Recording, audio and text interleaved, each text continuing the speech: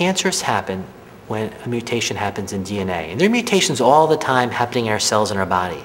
Well, if by luck of the draw, a mutation happens in a gene that controls growth, that causes a cancer. And when it happens in one of the cells in the brain, that's a brain cancer. And depending on which gene is altered and how it's altered, tells us how that cancer is driven. And so when we talk about pathways, we're talking about the individual signaling molecules within the cell that are telling the cell what to do, that are telling the cell how to live and how to divide. And if we block one of those pathways, it causes stress. And those cancer cells say, hey, something's wrong, I gotta stop dividing, or I have to kill myself. And that's what we're looking for, is we're looking to identify what to target within the individual cancer cell.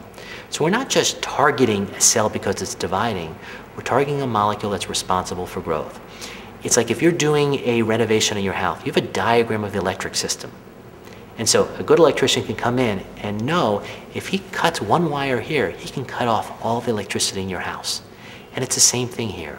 We're trying with these technologies to identify the wiring system of that cancer cell.